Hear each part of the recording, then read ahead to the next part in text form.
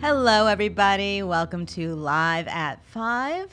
It is Wednesday, April 3rd. I'm Beth Stevens. And I'm Andy Lefkowitz. And we're here in the studio with Caitlin Moynihan. Hello. With full Fosse hands. She's getting ready for Fosse Verdon. I'm really ready. It's coming. It's coming.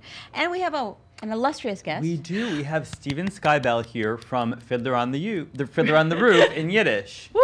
Fiddler on the Roof. There we go. There we go. We will get to Mr. Skybell, but first, our top 5.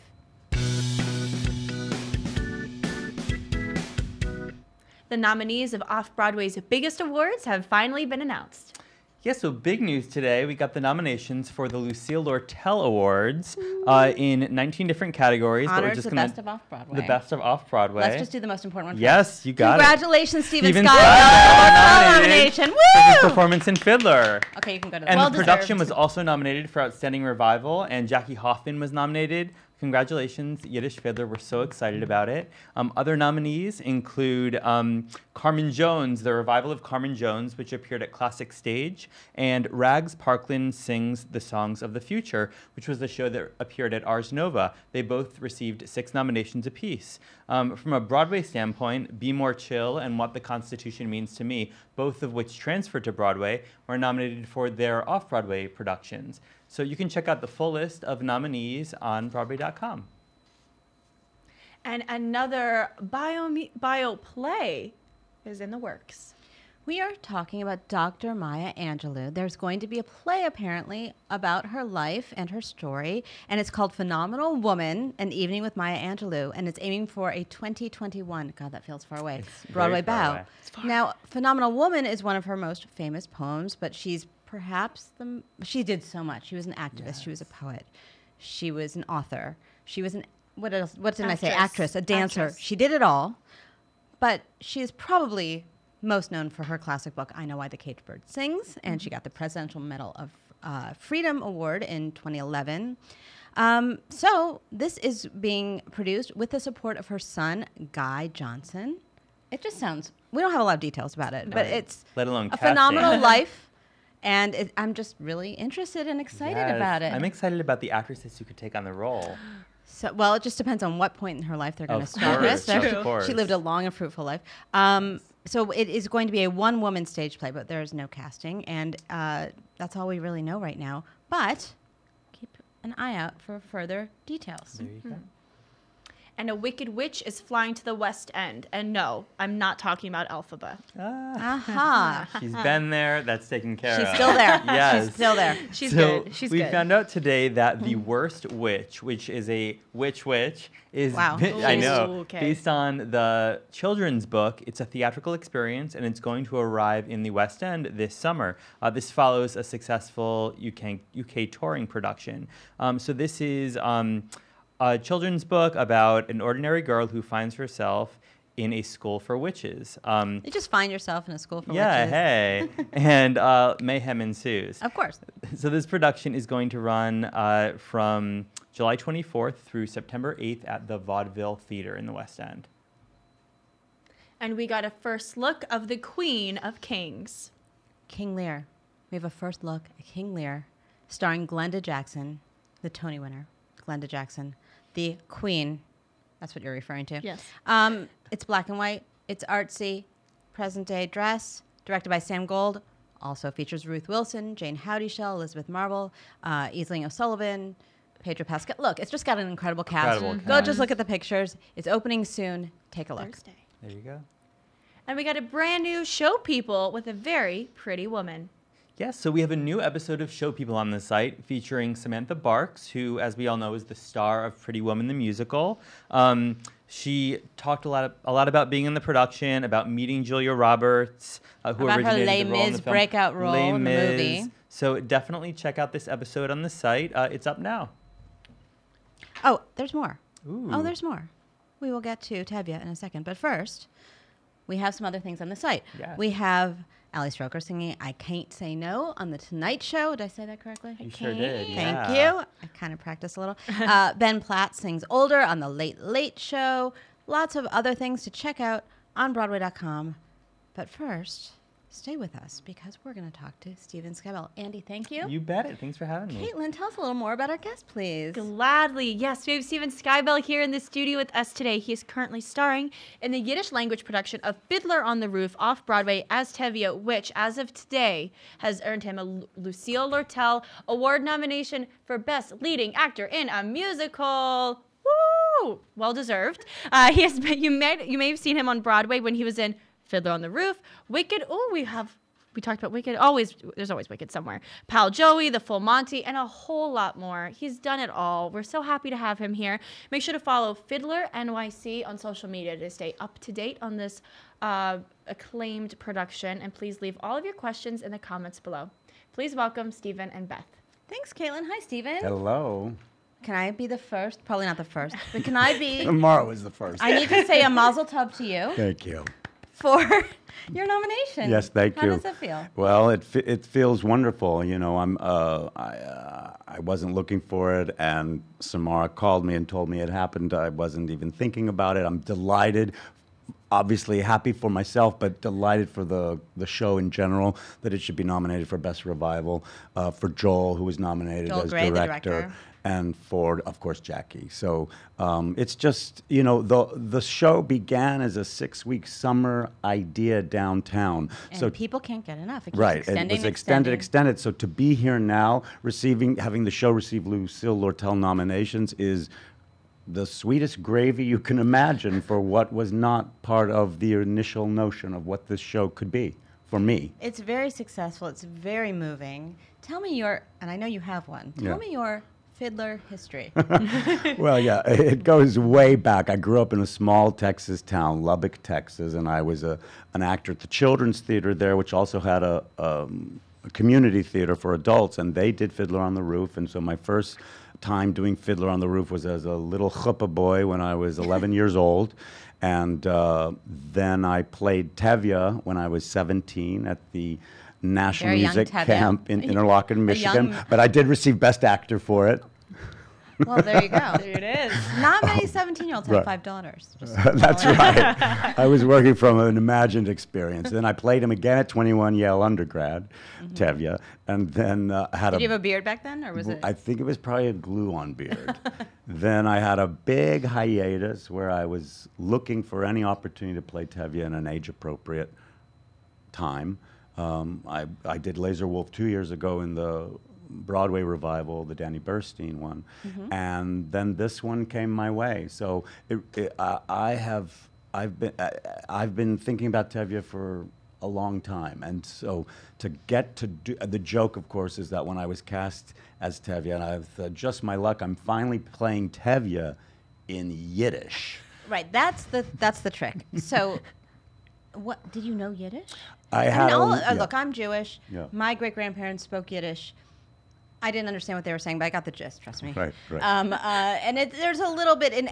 All New Yorkers speak a little bit of Yiddish. Right. We all say, there you got a little schmutz. Mashug, You got a little schmutz. Yeah. Yeah. We all kvetch. Ask Jackie Hoffman about that one. She's good at that. And we can go through our favorite Yiddish words because they're so good. And Yeah. you even just, I have to use my hands when I speak Yiddish. But I couldn't say that I know very many people who are fluent. Yeah. Did you have that? No, I had studied Yiddish. My brother and I had tried to learn it on our own over the phone for a while. Over the phone? Over the phone. We were living in different cities. Oh, I see. With each other. With each other. Right. Okay. Yes. I was like, is there a teacher? I was No, confused. Okay. but then I was able to find a Northwestern professor I was doing Wicked in Chicago, so I had a lot of downtime, so I contacted her name. I'd like to give her a shout out, Chana Fagel Turteltaub. And Hannah, thank you. right, she was my Amazing. Yiddish teacher, so I went to her home once a week during the summer of 2006 and had Yiddish lessons Why with did you her. have this interest? Well, that's what they asked me when I met with them to play Tevye in Yiddish. They're like, why? And the truth is, I could tell them the truth, is that because one day I imagined that I would have something to do with Yiddish on the stage. Because I knew of the wealth of Yiddish theater in New York City and in the world. I knew that I grew up singing Yiddish songs to my parents and my grandparents, and I just thought maybe something one day with Yiddish. and it happened, you know, and so I'm thankful for the opportunity. When I did tell my agent when I auditioned for it, you tell them I speak Yiddish, but Wow. that was not 100% true. But at the audition, they were like, "How is it that you speak Yiddish?" Yeah, most So- people have like, what, 100 words, 50 words? Right. How many words do you This really one's have? got a lot of words to tell you. Yeah. But Tevye's got a lot to anyway, say. but they whipped us all into shape because the show has about 3 natural Yiddish speakers. Everyone else had to learn it for Yeah. the show. So they whip us into shape, and still to this day send us notes and say you're going a little bit this way or a little bit that way with the Yiddish. I don't want to be simplistic, but I want to explain what Yiddish is to people who might not know, because Okay. it is not, you're not going to find a country that speaks Yiddish and only Yiddish. Right, So I yeah. want to explain a little bit, if you don't mind. Yeah, no, I mean, the thing about it is also, the reason why I wanted to learn Yiddish with my brother initially is because the letters are the Hebrew letters, which I just thought if I learn Yiddish, I'll never, after my bar mitzvah, I'll never forget my Hebrew letters. I'll always know my Hebrew letters. But so Yiddish is sort of a language that of the diaspora, that is to say, when the Jews were exiled at the destruction of the Second Temple, many, many years ago, they just started traveling the world. And so they kept their Lashon HaKodesh, Hebrew, and in it they just brought all the languages that were part of the vernacular of wherever they ended. So there's actually, you know, it's strongly lot of German. It has Hungarian, there's Russian, there's all sorts of influences, all through the lens of the Hebrew letters. Yeah. And through the, so, you know, so it's not exactly German. So it is through the Jewish ears. They heard the word that way, which is not really the German pronunciation. So it almost, to my imagination, has embedded in it the accent that they would have said it with, since they're not native there is speakers. something like that. Yeah. And it's very musical in itself, just Yeah. the languages. So to sing in it, tell me Yeah. about that. Well, I mean, the thing I love about it is it's such a visceral language. It's full-bodied. I Right, like, if you insult someone in Yiddish, yeah.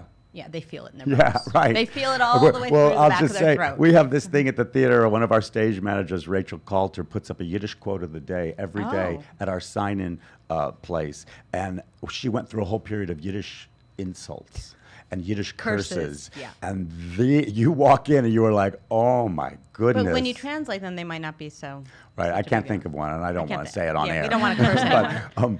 But I like to say that Yiddish kind of goes in 2 directions at once, because and it's perfect for Fiddler because Tevye talks to God, and he's a man. He's also milking cows. So that to me is sort of the way Yiddish feels. It feels exalted and grounded. all at once. Yeah. And so, and then the joy of the real joy of doing Tevye in Yiddish is that there are some great interpreters of Tevye that I am standing in their shadow, but because I get to sidestep it with Yiddish, it's a way to really feel like I don't even have to compare with others, because I'm in a different vernacular. So I feel that's a blessing for me, that I don't have to deal with the pressure of how will I do if I were a rich man, when in mine it's wenn ich bin a Rothschild, which even translated is if I were a Rothschild, not rich man, which again our Yiddish version has subtle, interesting differences which point back to Shalom Aleichem, who wrote the Right. stories, because if I were a Rothschild was indeed a story that he wrote about Tevye. That's amazing. Yeah. I love that. We're going to take questions from you. I know you have a lot. Yes. Caitlin? Amazing. So Jesse would like to know that since you were a part of the most recent Broadway revival of Yeah. Fiddler on the Roof, and now you're starring in off-Broadway, how's this experience been? What is kind of, have you been able to reflect and see the major differences between them? Obviously, besides Yiddish, but. Right. Well, one of the big ones is in L'chaim, I get to sing the low note because Laser Wolf sings the high note.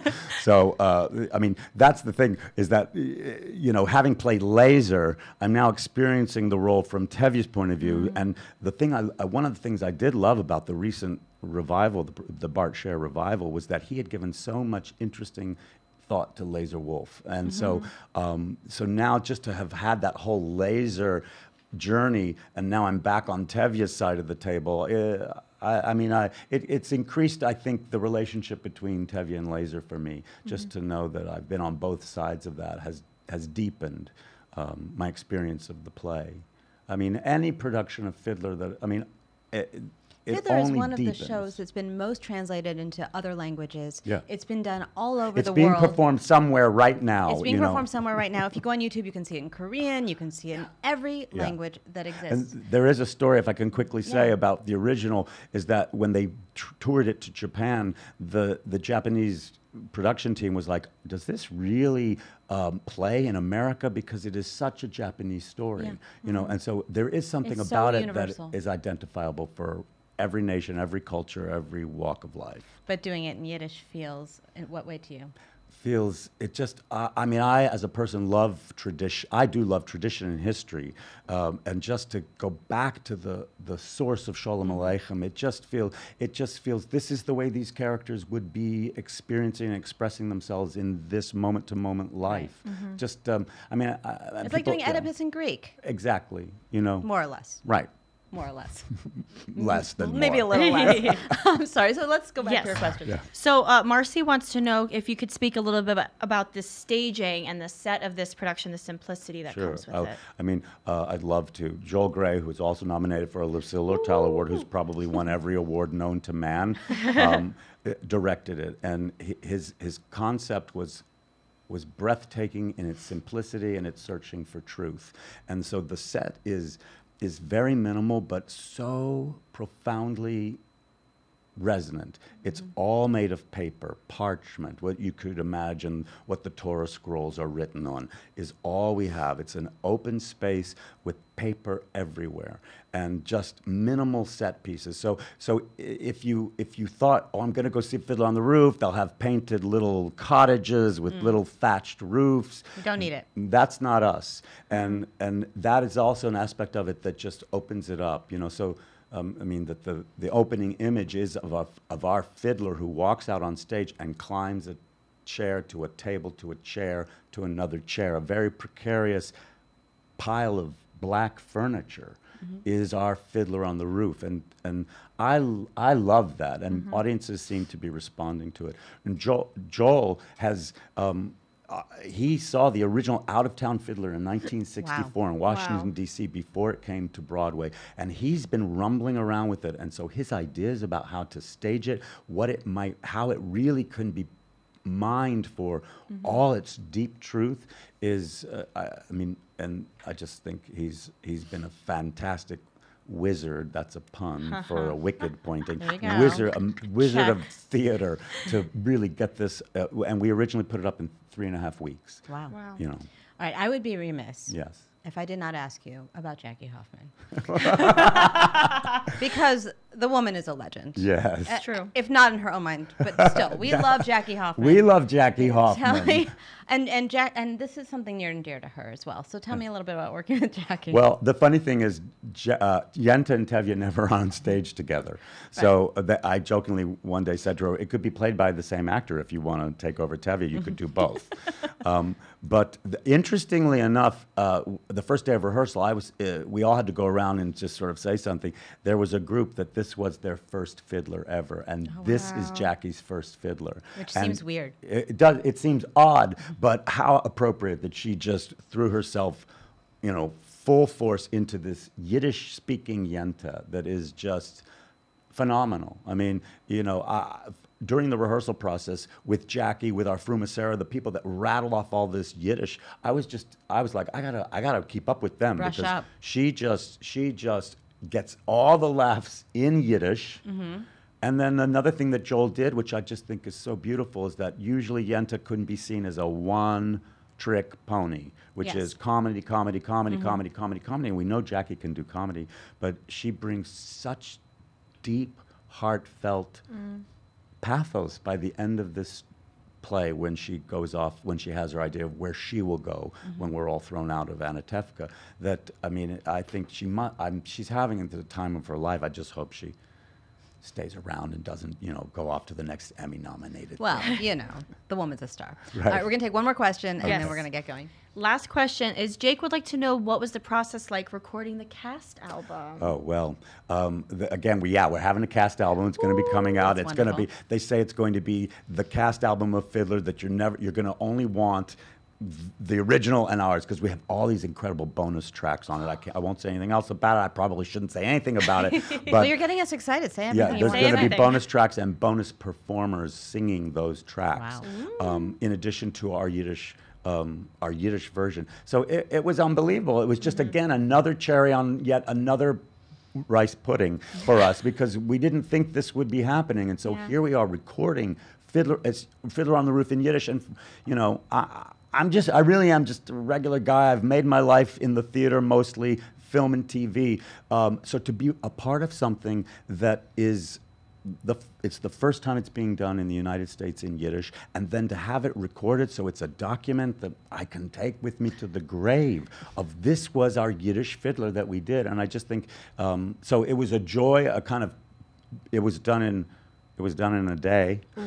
So it was a very long day, but it was from start to finish like a party recording it. And Joel was there with us and just sort of tweaking us and goosing us and you know, encouraging us to go deeper and deeper into what the sonic performance can be.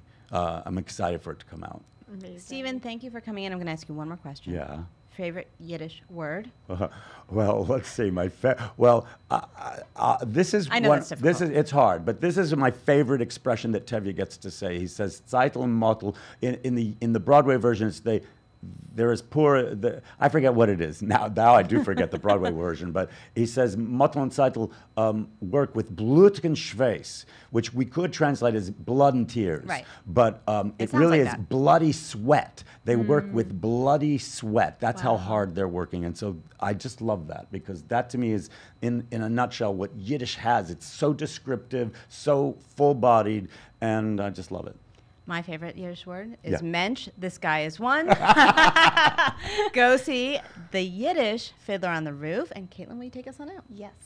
Thank you guys so much for tuning in for this very special Live at 5. We are live at 5 every single day on Facebook. You can listen to us wherever you get your podcasts by searching for hashtag Live at 5 and hitting that subscribe button. Be sure to tune in tomorrow. We talk to Will Rowland of Be More Chill.